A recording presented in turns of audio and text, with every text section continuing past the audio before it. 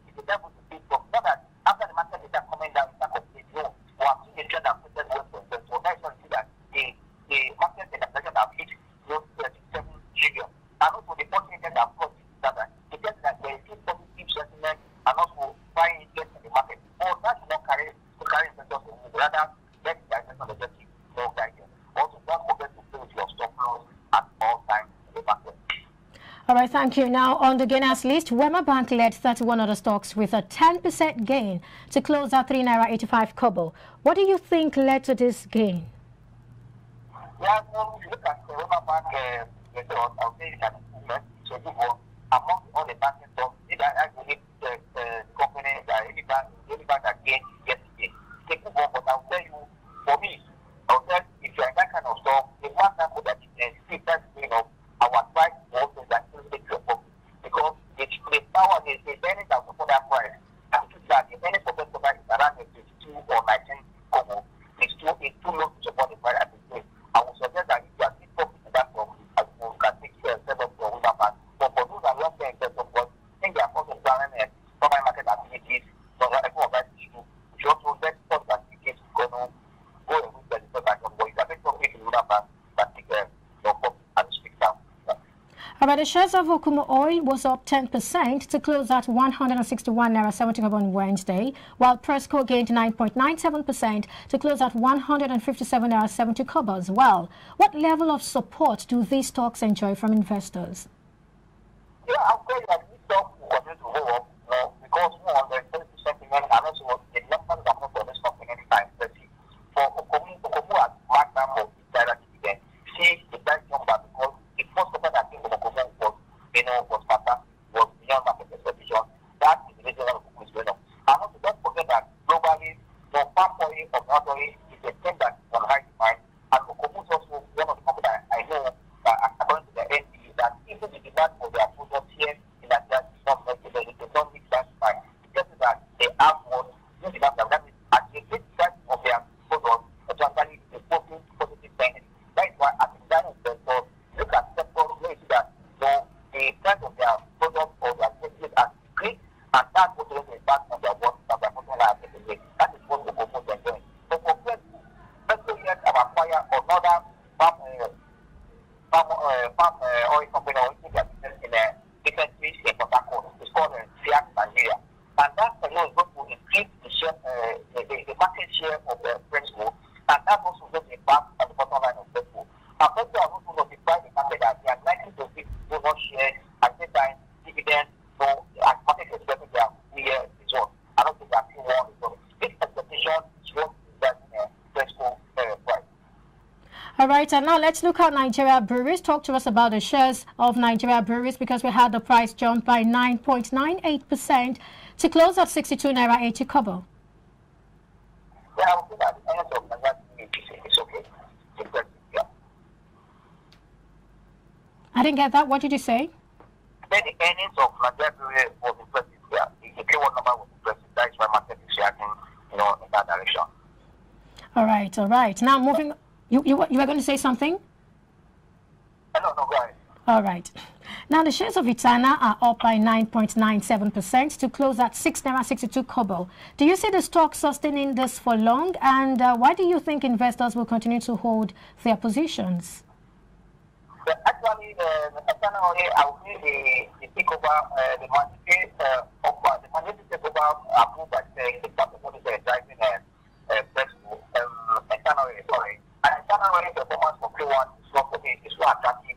And the takeover price around the one takeover price around the 50 kobo, and the price about 8.10%. That's about 1.3 million units of shares. So that is what is done, but that will not take the price to that price of 13 naira because the earnings of the company will support that price. Okay, the investors that are there for not the price for traders, cash on this moves and take the profit because if you look at what to get this price to that level, and also if they want to buy the 1.3 million units of the shares that is not based on the market, this is already a shareholder in the company. I go to back people, they like to okay, for me it's not enough to the price and that if the price is enough, let's not take advantage of it and take profit and take the stock going to the board. The earnings that the process for that was not impressive and their fee result was also negative. Yeah.